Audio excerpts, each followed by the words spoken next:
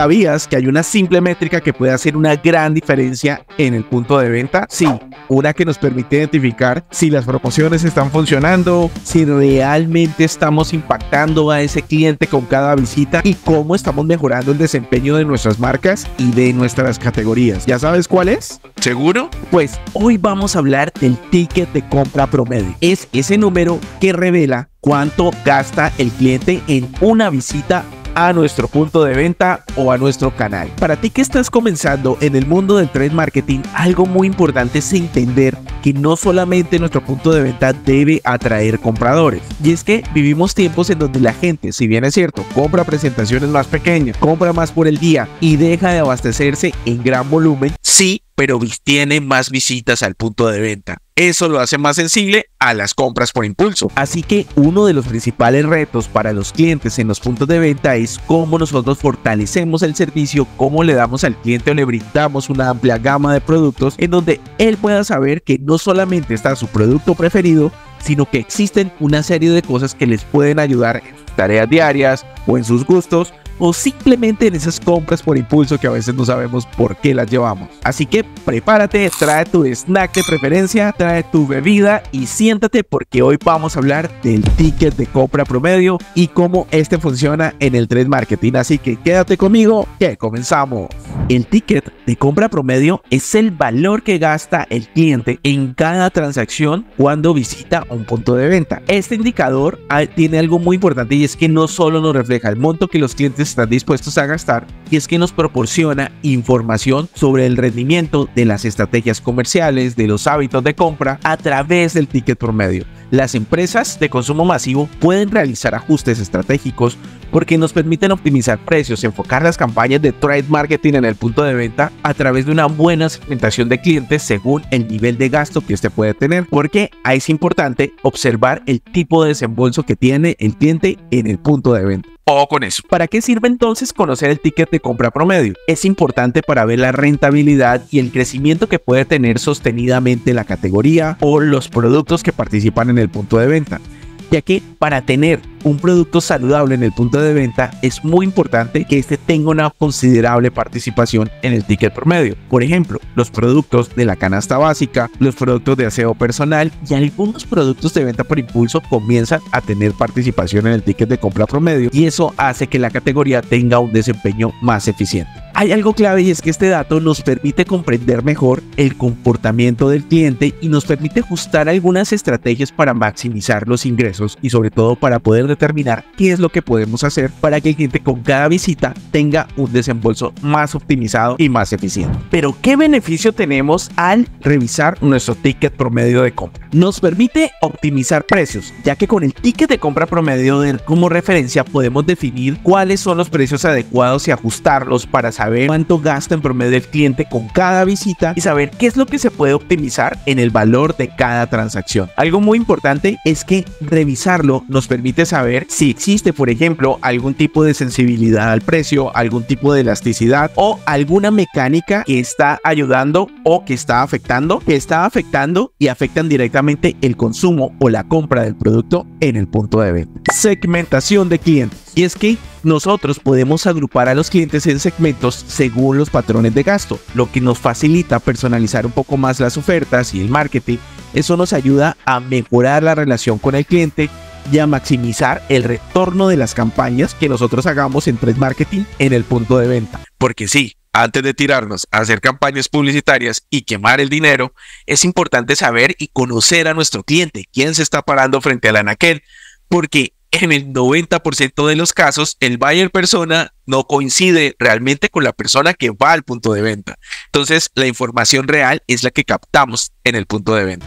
Evaluar las estrategias de venta. Esta métrica nos permite analizar cómo las promociones y las estrategias comerciales están afectando el gap. Por ejemplo, podemos medir el impacto de una oferta especial o de una estrategia de venta cruzada, de cross-sell, o también si la colocación del producto o la adyacencia le está afectando o no al producto. Nos permite medir el incremento de la rentabilidad, ya que al enfocarnos en elevar el ticket promedio, nosotros podemos aumentar la rentabilidad de la categoría sin depender de traer nuevos clientes, porque recordemos que siempre es más caro atraer nuevos clientes que retener, fidelizar o aumentar el ticket de compra de los clientes que ya visitan el punto de venta. Una de las cosas más importantes es identificar tendencias. Monitorear el ticket promedio nos ayuda a detectar cambios en los hábitos de compra y así poder adaptarnos a las preferencias de los clientes. Sobre todo saber qué es lo que incluyen en cada visita.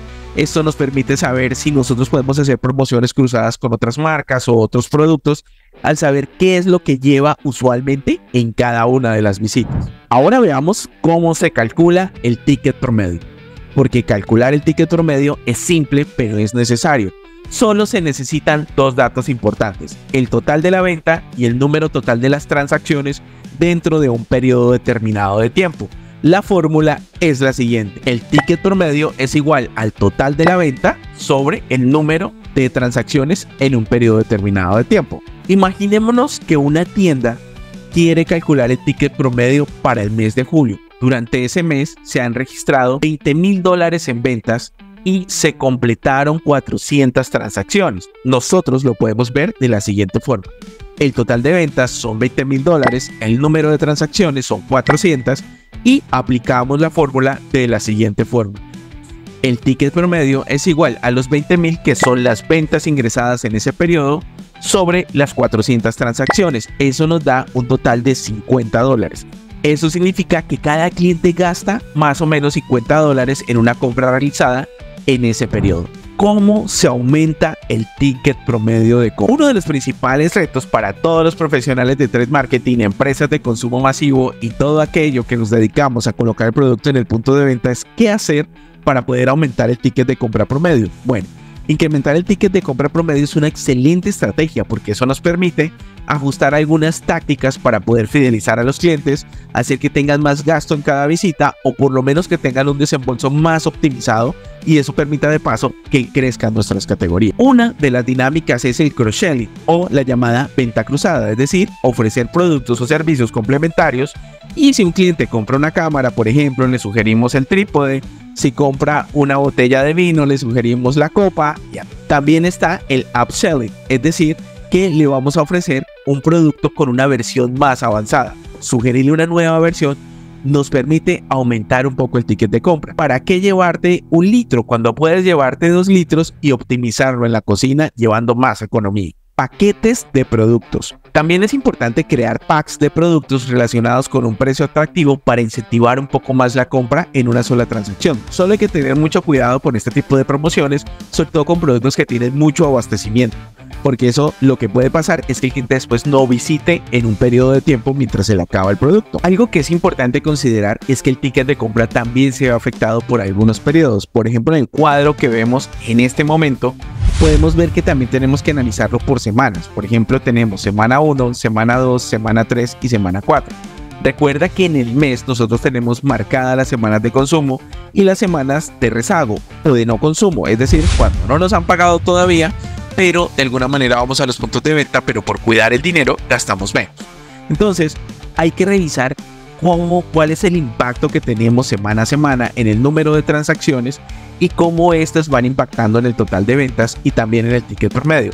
Cómo influyen las promociones en el punto de venta y cómo estas están ayudando o están desmejorando y cómo estas ayudan al desempeño de los productos. Por ejemplo, aquí tenemos un cuadro en donde vemos que en la primera semana no hubo ningún evento especial y se mantuvo un ticket de compra promedio de $25. Luego tenemos la semana 2, donde tuvimos un descuento por volumen y vemos un incremento de $1 en el ticket de compra promedio. Luego tenemos una semana de temporada baja, en donde tuvimos un total de ventas de $4,200 y el ticket de compra bajó a $23.3 porque tuvimos un número de transacciones de 180 unidades. Luego tuvimos una semana de lanzamiento de nuevos productos, donde tuvimos un ingreso de $7,800 y el ticket promedio subió a $26. Eso significa que en total en el mes hemos tenido un ticket de compra promedio de $25.27, pero que en las semanas importantes de quincena nos influyen mucho las promociones y los descuentos que hemos hecho para mantener el rendimiento del ticket. Espero que te haya gustado nuestro video y recuerda compartirlo También recuerda que nuestro material ayuda a muchas personas a nivel de Latinoamérica, pero si no lo compartes y si no comentas, el algoritmo de YouTube no nos ayuda.